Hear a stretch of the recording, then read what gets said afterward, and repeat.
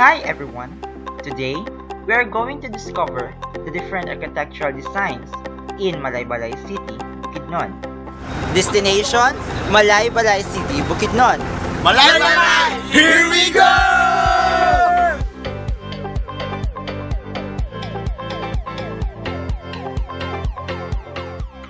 The city of Malaybalay is a first-class component city and the capital and administrative center of the province of Bukidnon. It is dubbed as the South Summer Capital of the Philippines because compared with the rest of the country, the climate in Malaybalay is relatively cooler the whole year round, and the area is not on the typhoon belt. There are numerous tourist attractions and points of interest around the city that are natural and man-made. Let's hop around the city and discover how worth visiting this place is.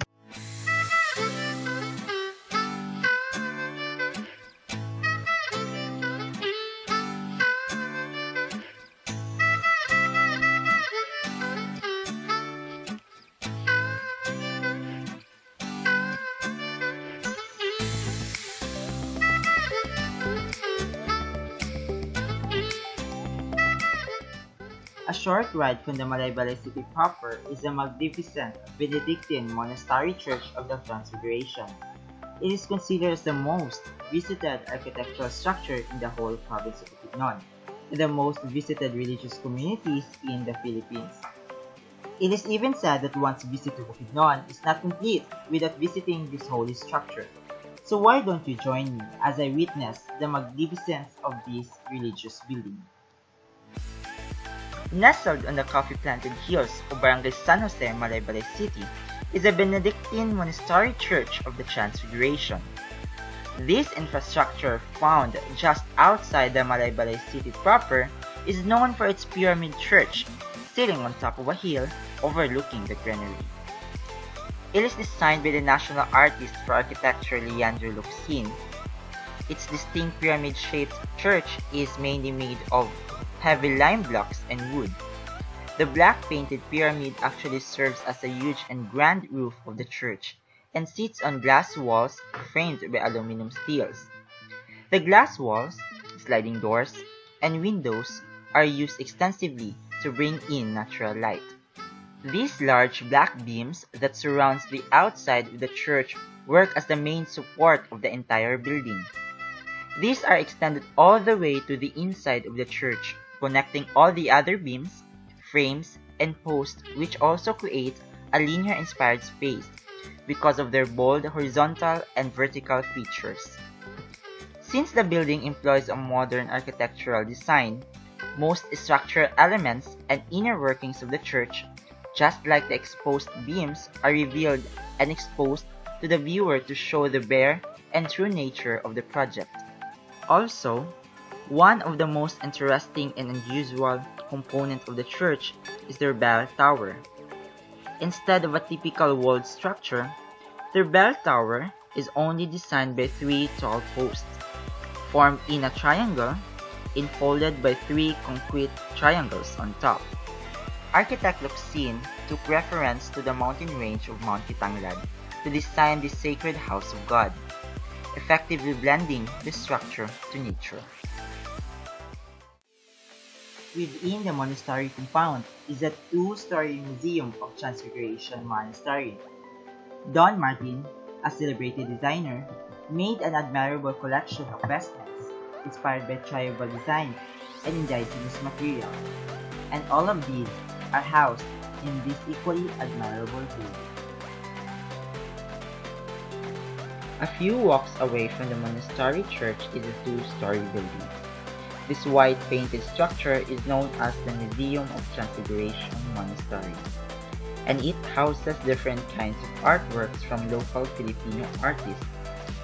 Dom Martin de Jesus Gomez, a famous fashion designer turned into monk, serves as a curator of the museum today.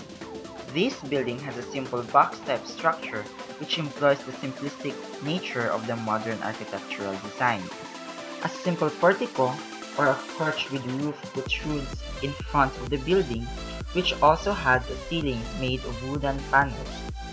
This perch leads to the main entrance of the museum. The right side of the building also has a veranda that is fenced with wooden railings and supported by cement blocks. This veranda also leads to another entrance to the museum. On the other side of the building are glass windows barred with steel bars for security purposes. A lintel is also placed across the top of each window. Just like the monastery church, the museum also used glass-made sliding doors and windows extensively to bring in natural light. White ceramic tiles are used for flooring, which agreed effectively to the all-white color of the museum's walls. Similar to the perch's ceiling outside the building, the entire interior ceiling is also covered with wooden panels. Even the staircase leading to the second floor is very bare and free of clutter. Overall, the Museum of Transfiguration Monastery is truly an admirable structure that offers us not only stunning artworks, but also an incredible modern architectural view.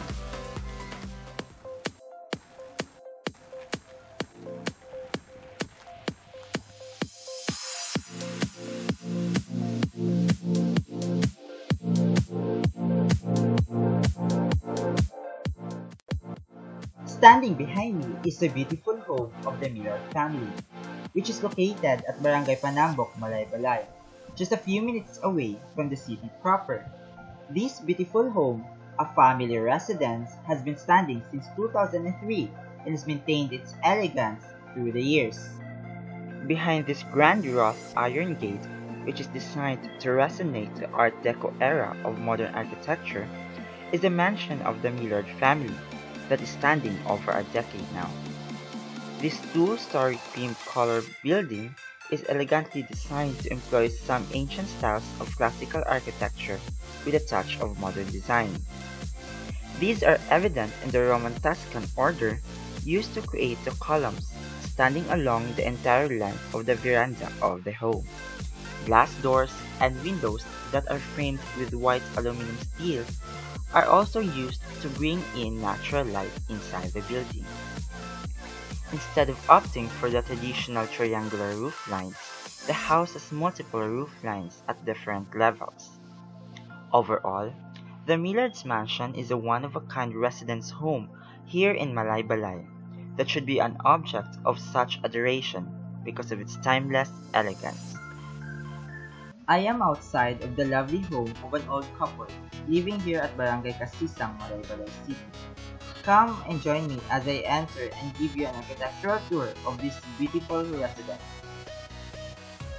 The beautiful house found in the quiet barangay of Kasisang is owned by an old couple who is not to be named. The first thing to notice is the wonderful way of incorporating different architectural designs from different eras in one beautiful residential house. A portico with a magnificent roof structure leads to the wooden main entrance door with a transom made of stained glass above it. Around the house are glass windows with white painted concrete frames and all barred with steel bars for security reasons. Balcony with arched outlines and steel railings was built on the rightmost part of the house. All over the house are posts made out of brick-like stones that borrow the Doric-style column design of the classical age. Creatively designed holes are fashioned on the extended ceiling just before the rain gutter to allow for the hot air to escape from the house attic.